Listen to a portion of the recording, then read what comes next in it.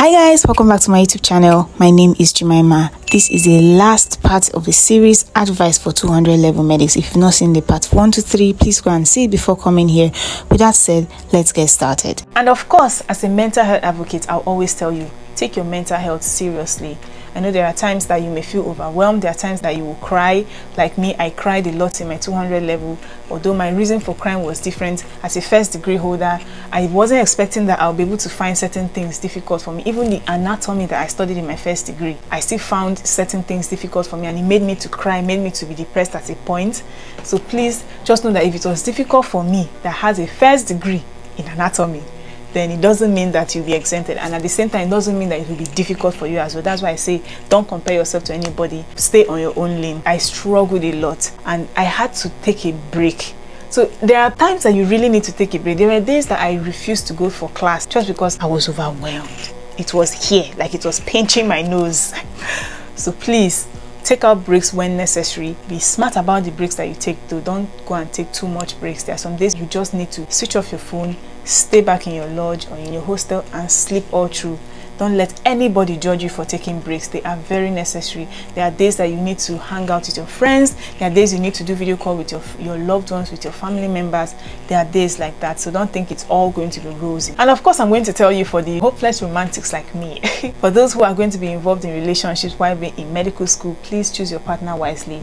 I've already uploaded a video on how I combine a romantic relationship with medical school and still excel at it. I'll put the link up for you in case you'd like to see that video. I will not tell you close everything relationship until you're done with medical school. Nah, I'm not going to tell you that, because there are certainly some people who are meant to get married while in medical school. There's some people who are meant to be in relationships while in medical school. So if you're one of those people, I'll tell you, choose your partner wisely, and of course watch that video to see some other tips that I'm going to tell you based on my own experience. Of course, this is one thing that many 200 level students have serious problems with. Your 200 level is not the time for you to be preparing for MB. I beg you, take it one step at a time. Your 200 level first semester, prepare for your first semester exam. Your 200 level second semester, prepare for your second semester exam, and of course prepare for your pre-MB if your school writes pre-MB. That is not the time for you to start preparing for MB.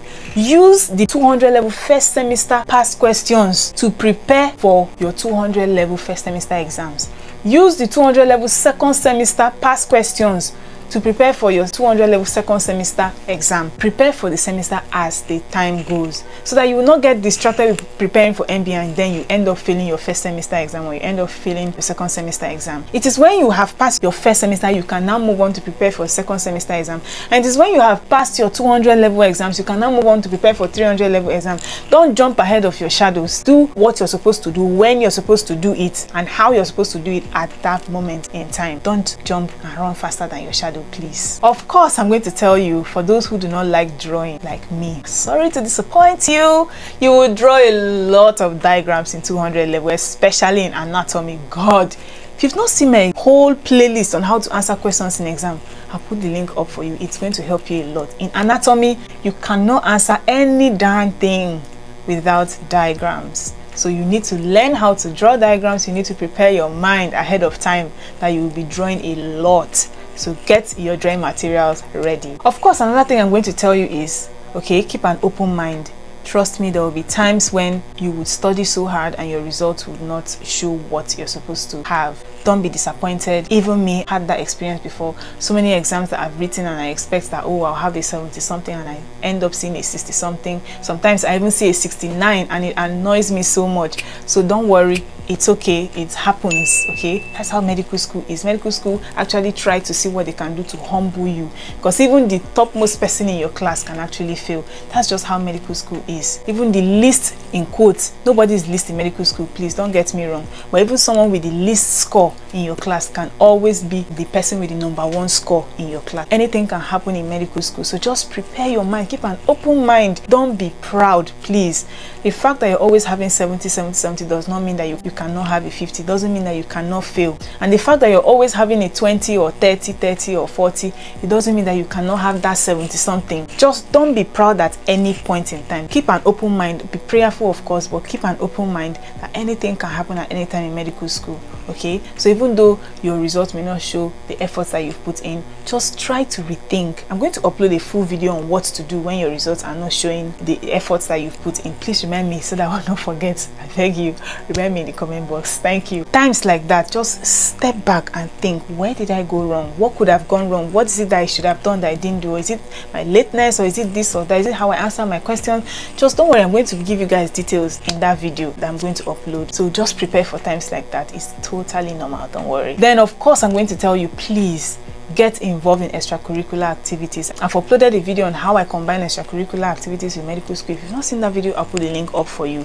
Please don't be 100% medical student. If you're not involved in politics, at least volunteer now. Get involved in church activities or mosque activities. Get involved in religious activities generally. So if you're not involved in secular activities, at least volunteer in your church, volunteer in your fellowship, volunteer in CMD, volunteer in FECAMS, volunteer in the Muslim Students Association. Don't just be a full-time medical student, especially if you're studying in our federal universities where strikes are the order of the day. You end up spending 8 years of your time achieving only MBBS certificate when you would have used that time to go into freelancing or go into one business or the other, or learn a trade or learn a skill or get involved in any other thing that you love doing, or even being able to touch lives. So please get involved in extracurriculars as much as it's within your power. One more advice I'm going to give you before I move into the last tip is that you should learn how to be independent in exam hall. I'm telling you, start learning now in your 200 level. From 100 level you should have learned though, but please learn how to be independent. If you've not seen my video on how to be independent in exam hall, I'll put the link up for you. You really need to see that video, because there's a way you can condition your mind that, oh, so person is going to help you, and then you enter the exam hall and that person disappoints you or they change your seat. It can destabilize you. Don't make yourself to be so dependent on people around you to be able to write the exam. Try to learn how to be independent. Believe me, it has helped me a lot, to the point that even though I'm the only one writing in that hall, I will still write and I will still pass, and pass well. So please work on being independent. It's going to go so far to help, not just while you're a medical student, but it's going to help you throughout after being a medical doctor. All the exams that you're going to write is going to go a long way. For those who want to leave the country, the international exams and certification exams that you're going to write. So please start from your 200 level first semester to start working on yourself to be independent, so that nothing is going to destabilize you in exam hall. The last, but definitely not the least, for those who have been following me, you already know what I'm going to say: the Holy Spirit. I am a strong advocate of the Holy Spirit. Work on your relationship with the Holy Spirit. You need the Holy Spirit now more than ever, because the Holy Spirit is going to help you understand those things that you do not understand. The Holy Spirit is going to be your teacher, is going to be your confidant, is going to be your partner even in exam hall. If you've not seen my video on how to develop a relationship with the Holy Spirit, I'll put the link up for you. Please work on the Holy Spirit. With that said, if there's anything I've forgotten to add while editing this video, I'm going to add it. I remain your girl, Jemima. Bye.